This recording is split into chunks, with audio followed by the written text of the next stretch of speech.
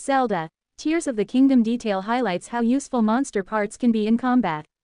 A Zelda, Tears of the Kingdom player finds a way to use monster parts in combat after experimenting with some explosives near their lab.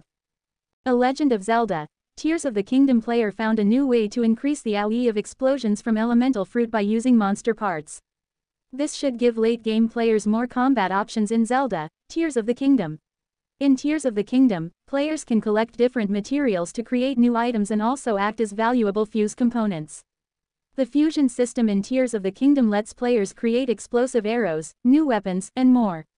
A Zelda, Tears of the Kingdom player known as Danger Man Daniel discovered that monster parts increase the AoE of explosions as they are thrown away.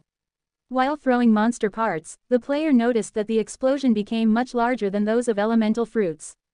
The experiment was conducted with multiple monster parts such as the Ice and Electric Key's eyeball and a Fire Breath Lizalfo's horn. The poster states that any monster part in Tears of the Kingdom can yield such a large explosion so long as it's imbued with an element. If that wasn't enough, other players have pointed out that there is a way to increase the size of explosions even more by using gems instead of monster parts. The explosion yield depends on the object's size according to the game.